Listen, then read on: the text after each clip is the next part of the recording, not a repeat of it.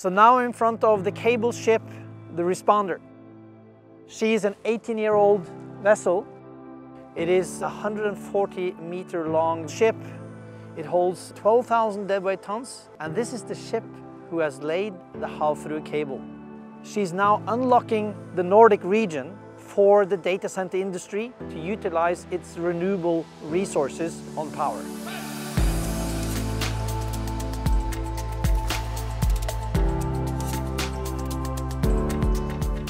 These cable-laying ships, and there are 6 sister vessels in the pool of ships from Subcom, they are part of a global joint pool where if there is a cable cut somewhere or if there's a trouble on the subsea cable, they need to respond in order to go and fix the cables.